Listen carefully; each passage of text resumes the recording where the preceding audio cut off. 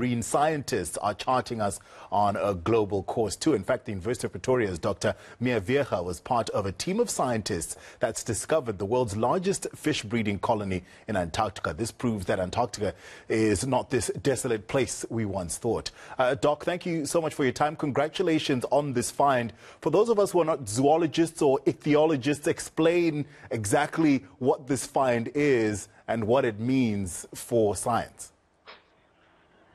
Thank you very much, Tapfuma. So what this means is this is the largest fish nest colony ever discovered, not just in Antarctica, but in the world as well. I think the previous record was around 60 fish nests. This is 60 million fish nests.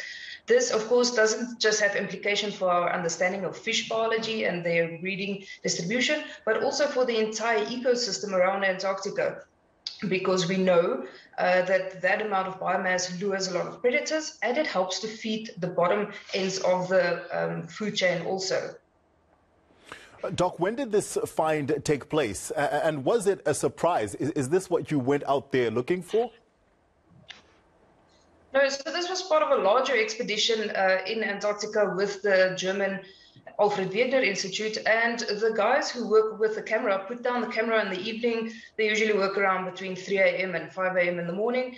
And as Dr. Alton Purser, the lead scientist of this project, put it, when they put the camera down, they just started seeing fish nest after fish nest after fish nest. It was a huge surprise and a massive discovery. I mean, that's the next morning when I woke up and got to breakfast, that's the only thing everyone was talking about. And there were photos put up against the walls on the ship, and everyone was so excited about this.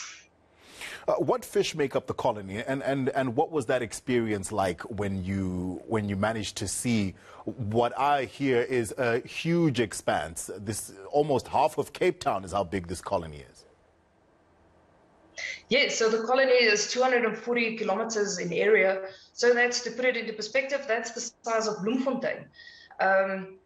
It was a massive surprise. Everyone was so excited. That's all we spoke about, for days on the ship. The fish species is Iona's icefish. So icefish is a specific type of fish that has developed or evolved certain traits and characters that allows them to live in Antarctica. For example, they no longer have hemoglobin in their blood, which means their blood isn't red. They also no longer have scales, which allow them to absorb oxygen through their skin in the cold waters. They're about 75 centimeters in length, but really we know very little about the biology of these species because they live very deep, below 400 meters deep, in one of the most remote parts of the ocean. So this is a massive jump in our understanding of the species. This shows that there's still many gaps in our knowledge of the deep sea, doesn't it? There's still plenty of surprises out there. So what does the future hold for this study and for your studies in general? So I know Dr. Alton Purser left down 2 cameras on the ocean floor for the next 2 years that will continuously record images, because these fish nests were captured in a snapshot in time, only in February when they're breeding. We don't know what's happening the rest of the year. Do they breed every year? So this sort of imagery will tell us a bit more about their life history and their general breeding ecology. In terms of the larger, bigger picture, the Weddell Sea, where this discovery was made, is busy or is under consideration for marine protected area by the Commission for Conservation of Antarctic Marine and Living Resources. But remember, in Antarctica, it doesn't belong to any one country. So countries have to vote and collectively decide to establish a marine protected area. And at the moment, certain countries are blocking the establishment of this marine protected area for the simple reason that we don't have enough science or information about the area to justify the establishment of this protected area. But this is now a solid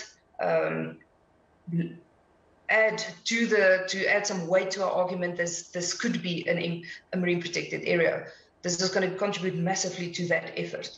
All right. Thank you so much, Doc. That's a big win for maintaining biodiversity. Thank you so much. The University of Pretoria's Dr. Mia Wege, who helped discover the world's largest fish breeding colony in Antarctica.